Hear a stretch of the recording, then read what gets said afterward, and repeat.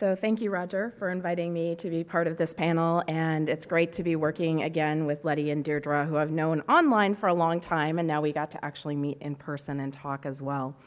My focus here today is going to take this from sort of the next stage. I kind of feel like we're moving closer and closer physically to the user, in that my focus is working at a university library at the University of Illinois at Urbana-Champaign, which is a research extensive university in the United States.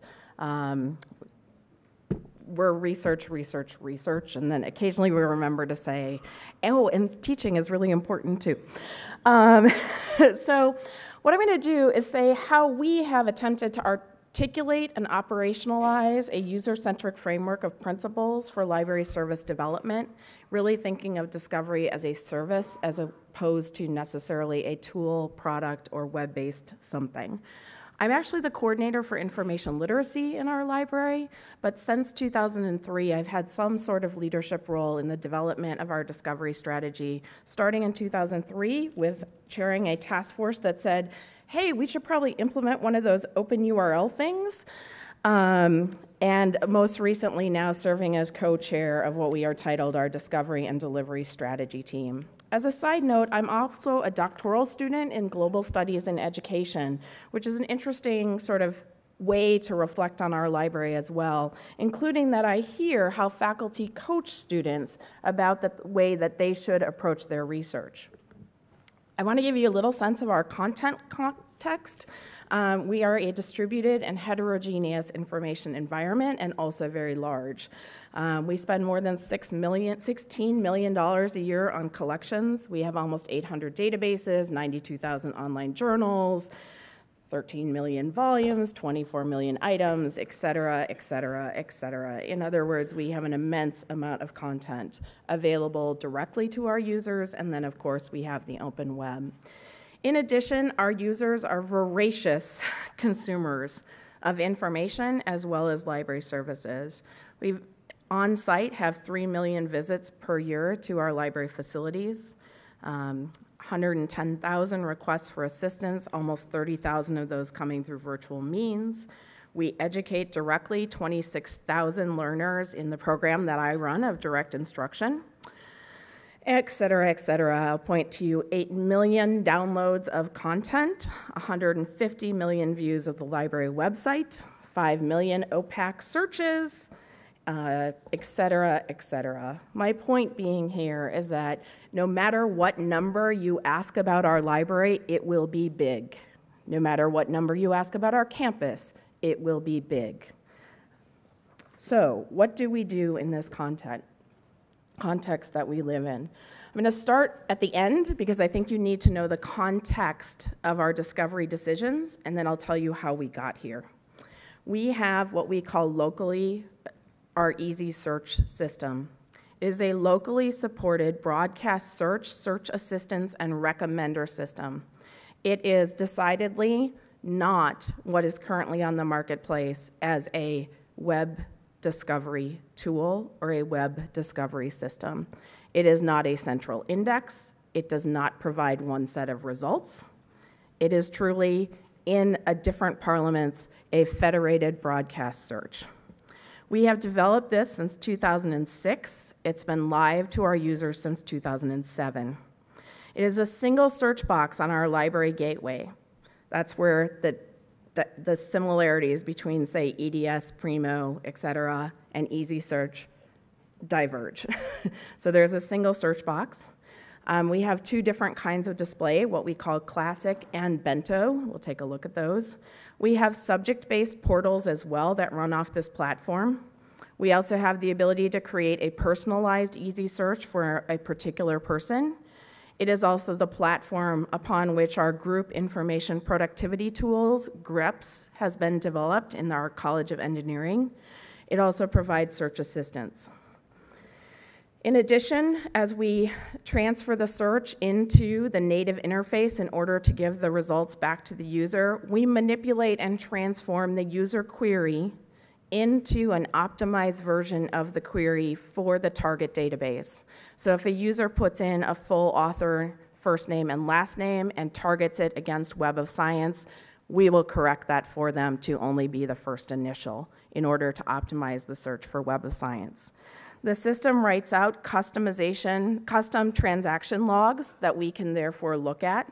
And as I mentioned, we're developing a second interface. So just to make sure we conceptually have in mind, this is what it looks like on the library gateway. This is what your first set of results will look like. It's a table of contents coming back to you, and this is the default set of databases that you will have be searched.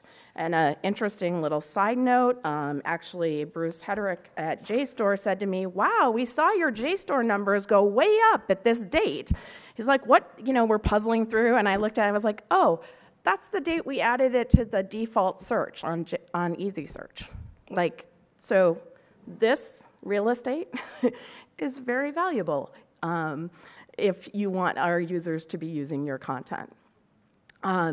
If a user clicks and says, I'd like to see the bento display, this is currently the in development bento display, it gives you similar results, but brings forward the top hits in each database, brings forward the full text PDF if we can find it in that database. And it also does some attempt over on the right-hand side to say, here are subject databases you might like, and other resources, say the subject librarian for yours. So this is a full library discovery approach. Our approach with this has been to be evidence-based as possible and to be user-centric. And so we have insisted, although we will listen to what other librarians believe about these, we are always looking back to the data to say, is this the way users use this system, prefer to use this system? We first had a web-scale discovery system implementation team, and now we have a discovery and delivery study team. And at this point, I want to make sure to give a thank and call out to all my colleagues who serve on these committees, particularly Michael Norman, who was my co-chair on the web-scale discovery implementation team, and Bill Michaud, who is currently the co-chair of discovery and delivery with me. So how did we get to this place? Over the last 2 years, we've actually taken an even more intensive user-centric approach to this. But one of the things is we went back and read all the reports we wrote to ourselves as we attempted to implement a variety of different tools over the years. So in 2005, 2006, our library had attempted to implement WebFeat. I say attempted, so you know where that went. Easy Search is actually the result of our decision to not deploy WebFeat after we had it up and running and had tested it. We then began developing and deploying Easy Search, and we've written reports on the status of this number of times over the years.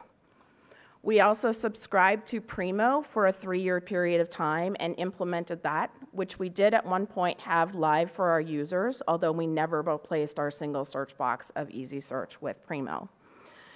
So now we always know these reports when we write them, but we wanted to go back and look back over them and say, what can we learn about our strategy by what we keep saying as we write these reports? And these are the 4 things that our library values when we are implementing any sort of discovery system. So first, transparency in how the system operates. Second, predictability and explainability. It's very important for us to understand how the system works and then be able to predict that it will continue to work that way and that we can explain it to our users. We prefer to be able to customize things. And if we are in a relationship with a vended product, we like co-development opportunities. So we are an unusual library in this way. We will rarely be willing to take something out of the box and not insist that we want to change it in some way based on what we know about our users. And I want to thank, just generically, a number of vendors over the years, commercial partners who have really worked with us to optimize their systems for our users. The other thing we did was to go back, and I received a grant to reread all of our user surveys that we have done since 2004 about what have our users told us for 12 years about discovery. And there were some wonderful things to go back and read about our library website in the 2004, 2005. The grad student who was reading it was like, they were really mad. I was like, oh yeah, they were. She's like, why? I was like, let's go look at the website in the Internet Wayback Engine. She's like, oh, I see. Okay, so what do our users value? They value seamless digital delivery. So I want to be really clear that the most important thing for them about discovery is delivery or access. They want coherent discovery pathways. They want to understand how to work through this amazing riches of information that our library provides. They're very clear that they want things as simple as possible, but not simplistic. So while they would want a single search box, many times they would add, but I also want to be able to. So simple, but not simplistic. The other thing is, as we looked at this, it became very obvious to us that when they said, I want everything, they didn't really mean everything from a library perspective. They meant everything from my perspective. So I want my everything, all the databases I might be interested in.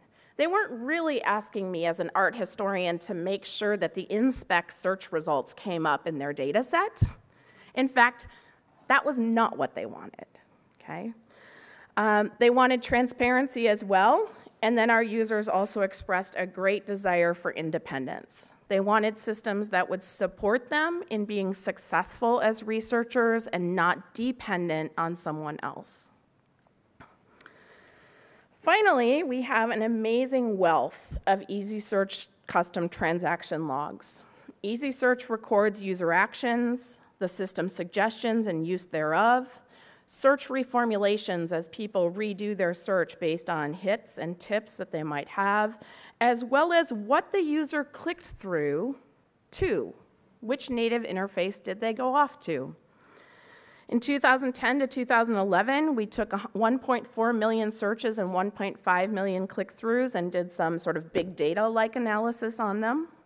In 2014, we studied 1.17 million searches, 1.109 million click-throughs over a 12-month period, which was almost a million searches by the time we sort of took out things that shouldn't have been in there. And from that, we took a sample to code much more detailed. I also need to, of course, give the shout out to NSF and IMLS who funded some of this.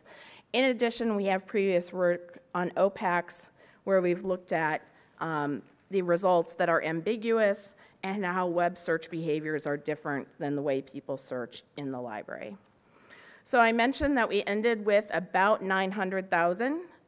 One thing that's interesting that we discovered is that our users actually do a fair amount of searching by clicking on a particular tab that we offer them on the gateway. So that notion that users would prefer just a single search box with everything in it, you can see that we have sizable numbers of our users choosing just to search for books, or just to search for articles, or just to search for journal titles. In addition, we know that they don't all start from the library main web page gateway. A significant numbers of them do, but there's also quite a few that choose the advanced search, which is where you can choose then some additional features and functions. We also offer portals on many of our subject library web pages. I was actually surprised to even see this many searches being done with My Easy Search because we don't actually have that in production, which means anyone that we've offered this to as sort of a like try this out is using it intensively.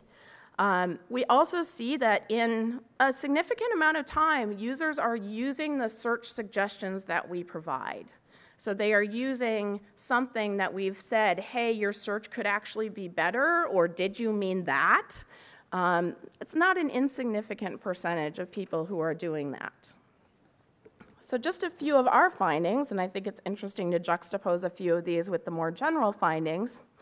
Again, the number that used a search assistant suggestion, we noticed that upwards of 60% of these search sessions are just they do one search and they go off to a native database, which of course you can do the reverse. There's about 43% where they do multiple searches within Easy Search. And we have this example here, 6% contains 6 or more queries, with 96, literally 96, containing more than 50 queries. I presume that's a graduate student doing research for a faculty member where they are been told, go find all of these articles. We see a lot of changing user behaviors around query search length and what we think, and around known item searching. So in 2008, our analysis showed that our average words for query was under 4. We're now at over 5.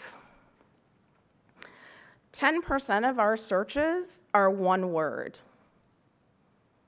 And then there's another about 15% that are greater than 8 words.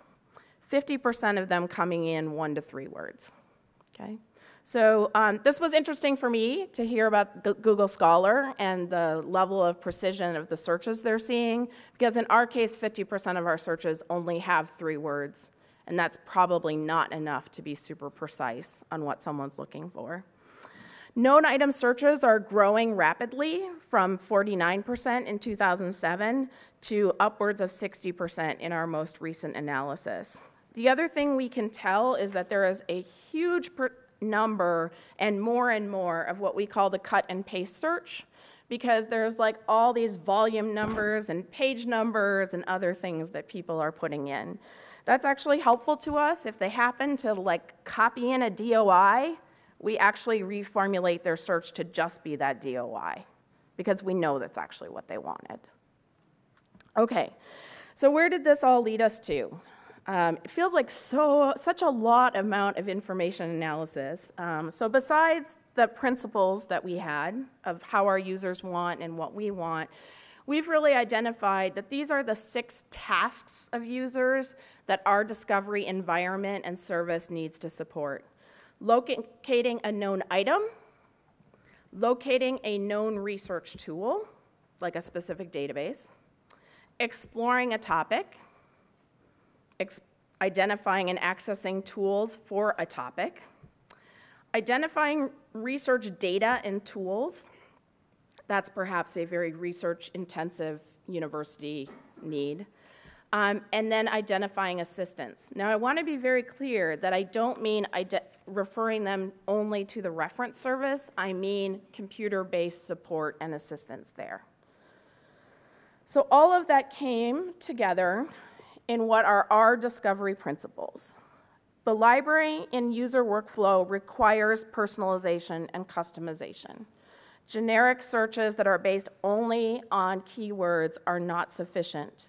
We don't have as much of this as we'd like yet, but that is what we know we need. We also know that our users want full library discovery. They want content, services, and spaces.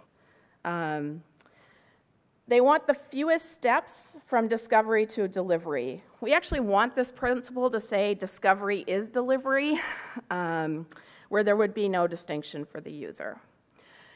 We also believe that everything that we own, license, or provide should be discoverable.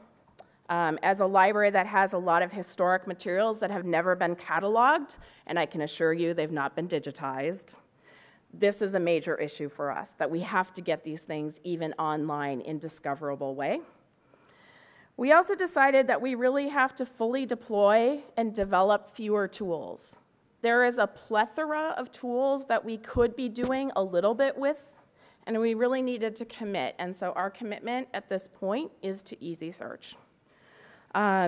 We know that we need wide-scale implementation of adaptive and contextual assistance. So we need the user to continuously receive assistance as they're doing their searching. We've worked very hard to move towards consistent language and labeling.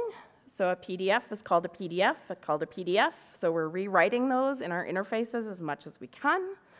And also, finally, we need to provide the greatest discovery and delivery at the lowest cost.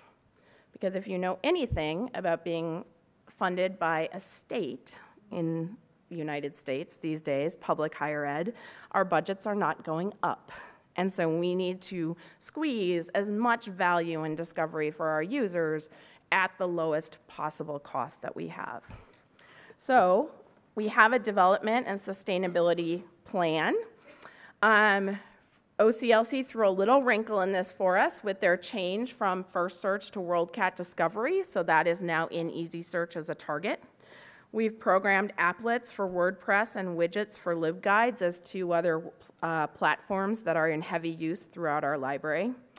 We're further developing My Easy Search because currently if you want a My Easy Search, there's a step in the process that says, email this URL to Bill Michaud, and then he personally rewrites it and emails it back to you. Probably not something we can use as the approach to 40,000 students and 10,000 researchers. We've implemented a mobile responsive view for Easy Search Bento, and we're developing subject-specific Easy Search Bentos. At this point, you can only have the classic view. And then the final thing that we are always doing is monitoring the commercial options to see whether there are things that maybe the marketplace will provide at one point, but at this point, for our users, it's not.